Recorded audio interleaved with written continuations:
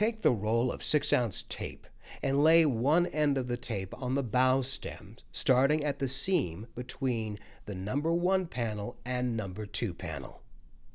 Hold the tape in place with a push pin as you roll the tape out along the keel to the stern stem. It should extend up the stern stem to just beyond the seam between the number 1 and number 2 panels. Cut the tape to length and set aside.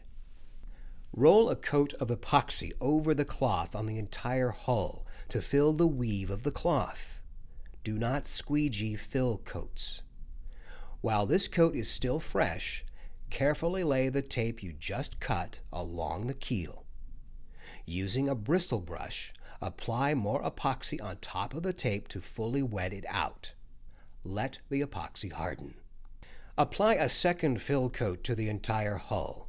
After 2 fill coats, you may still be able to see the cloth pattern, but you have enough epoxy buildup over the cloth so that when you sand it flat later, you won't cut into the glass.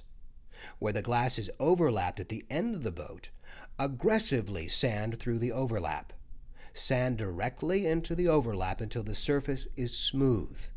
After the overlap is sanded, recoat with a thin layer of epoxy.